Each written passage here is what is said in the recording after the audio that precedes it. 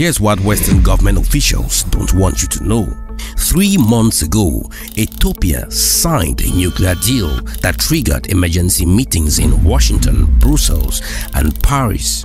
Not because Ethiopia is building weapons, not because of safety concerns, but because of something that challenges the established order Western administrations have maintained for decades.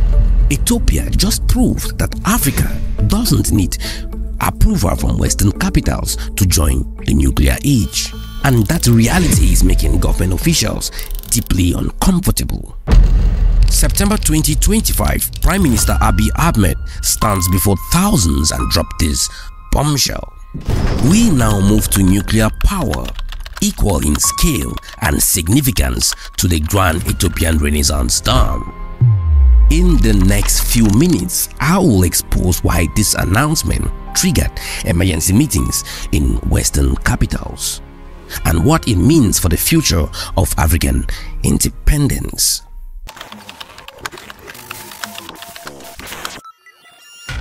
Picture this: 8 p.m. in Addis Ababa. A brilliant student sits by candlelight trying to finish homework. The power's out again, third time this week.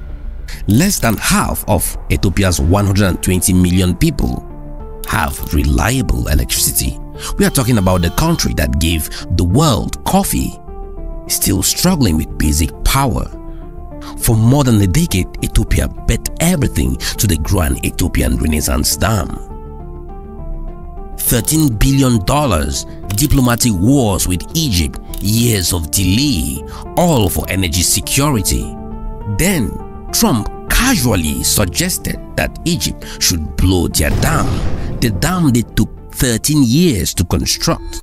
That very moment crystallized Ethiopia's vulnerability. Depending on water makes you a target.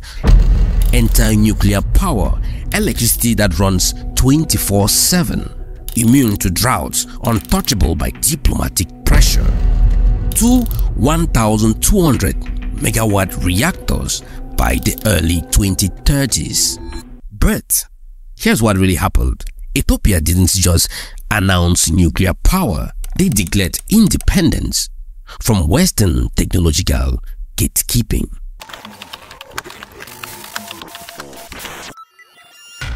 I already know that you know the story between Niger and France concerning Niger's uranium, but today you are going to have this from a different perspective. For 50 years, France mined Niger's uranium and used it to power French cities. Niger has some of the world's largest uranium reserves, yet 90% of Nigerians live without electricity. Now, you know there is more to the story, right? France extracted over 200,000 tons of uranium from Niger and, wait for it, built exactly 0 nuclear power plants for Niger. Then Russia arrived in 2024. I'm talking about 2024. Remember our story between Niger and France? It spanned 50 years of extraction.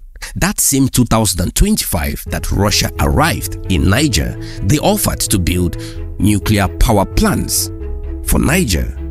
And that's not all. Most importantly, they offered to do technology transfer to Niger.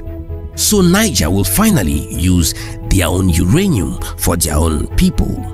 If you weren't following up African geopolitics and you just watched only this video, by now you would understand why there were military revolutions across the Sahel. Countries got tired of having their resources stolen while their people sat in darkness. While all this was going, Ethiopia watched the pattern and decided never again. And remember, it's that same Ethiopia who refused to be colonized.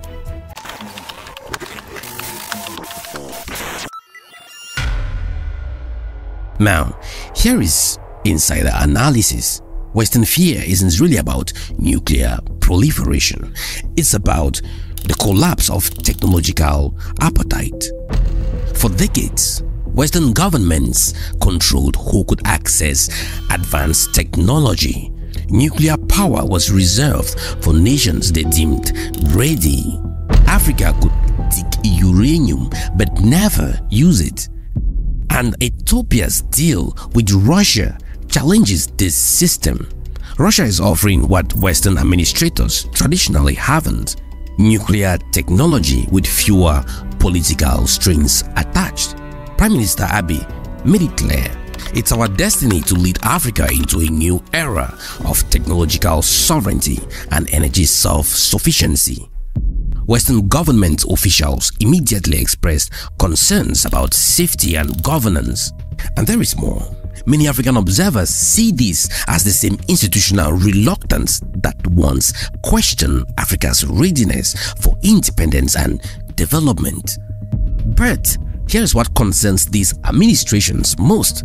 Ethiopia is leading a continental nuclear awakening. 10 African countries are now in nuclear negotiations. The established system of technology gatekeeping that Western institutions have maintained is being challenged.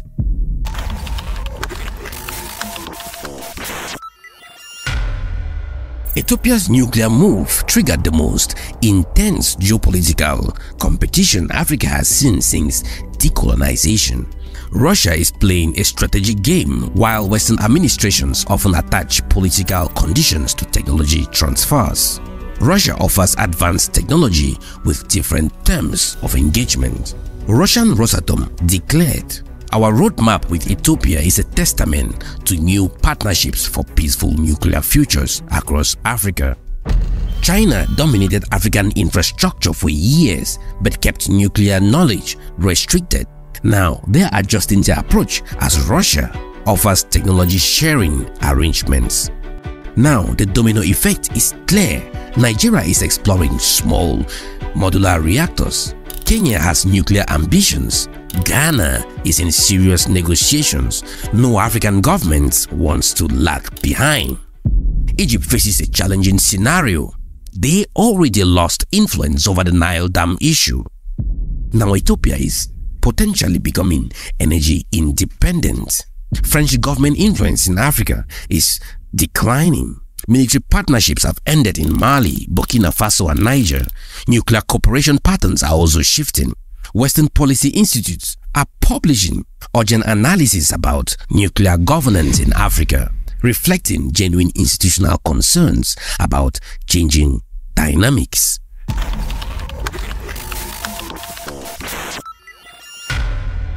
But here's what Ethiopia's nuclear bet really represents. It represents Africa's refusal to accept permanent technological subordination. South Korea went from 8 recipients to nuclear power in 1 generation. Ethiopia is saying, if they can do it, so can we. Young Africans are studying nuclear engineering in Russia, China and India. They are coming home with knowledge to build their own futures. The vision is breathtaking. Pan-African nuclear research centers, African nuclear universities, African nuclear companies competing globally. And for Africans in the diaspora working in nuclear facilities in Canada, US, UK, they are finally seeing opportunities to use their skills at home. Even the IAEA Director General welcomed Ethiopia's commitment to safety and global non-proliferation standards. The international nuclear community is embracing Africa's nuclear ambitions, and only the West seems threatened.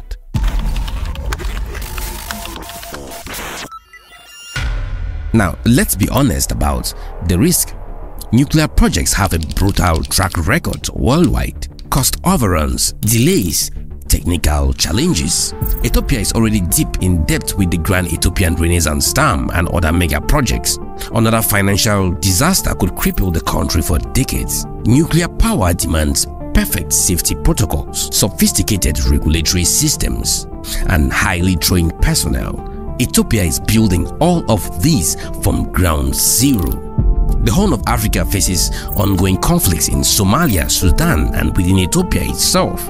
Nuclear facilities need rock-solid security. More to that, critics worry about trading Western dependency for Russian dependency, just changing masters instead of achieving true independence. Now, Ethiopian voices are actually divided on this. Some see nuclear power as the ultimate technological achievement. Others fear creating new vulnerabilities. The gamble is real. Leap everything on a technological leap that could transform the country, or accept permanent energy poverty.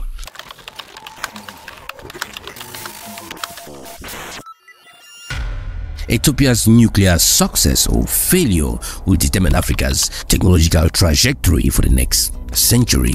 Success means Ethiopia becomes Africa's South Korea, industrial powerhouse powered by clean, unlimited nuclear energy. It means textile production moving from Bangladesh to Ethiopia, electronics assembly from Vietnam to Nigeria, the global manufacturing map redrawn. More to that, success could trigger authentic Pan-African technological cooperation. African countries sharing nuclear expertise, building continental research centers. And on the other hand, failure means financial crisis, technological dependency, and proving Western skeptics right about Africa's unreadiness for advanced technology. It would allow Western powers to reassert technological gatekeeping, keeping Africa permanently dependent on external approval. But here's what the West underestimates. African determination to break free from technological colonialism runs deeper than any single project.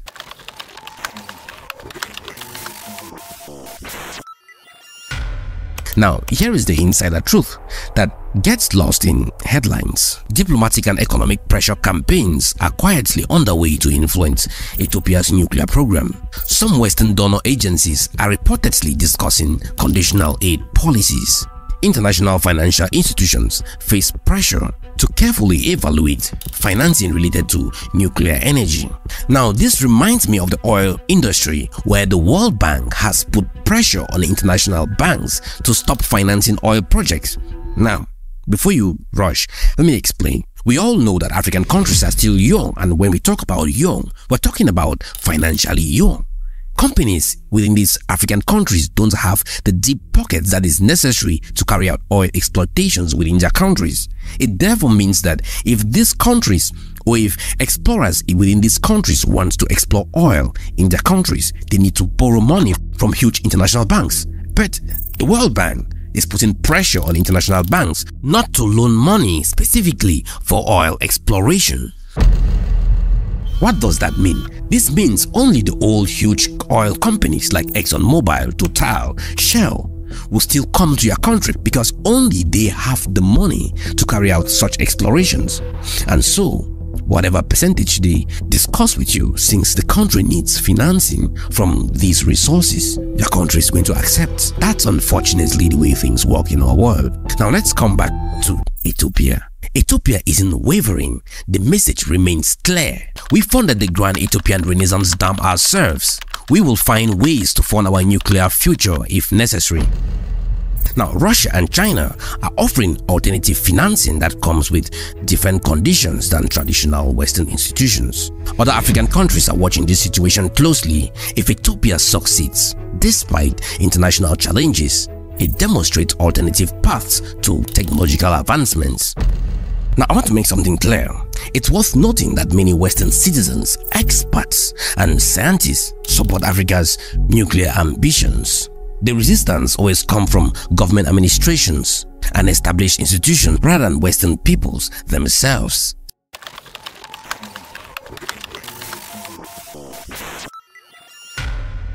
Ethiopia's nuclear move isn't just about one country getting nuclear power. It's about challenging century-old system of technological control. For too long, advanced technology stayed concentrated in certain regions. Ethiopia is proving that arrangement is changing. Whether Russia is a genuine partner or pursuing its own interest, they have offered something different: technology sharing with fewer strings attached. African leaders now face a choice: work within traditional systems or explore alternative partnerships for technological development. Ethiopia is betting African countries can successfully manage advanced technology, and success depends on execution, cooperation, and genuine safety commitment. This is the real story, the forces shaping African independence that mainstream media often miss. Will Ethiopia's nuclear gamble fail or succeed? Are Western concerns legitimate or fear of losing technological control?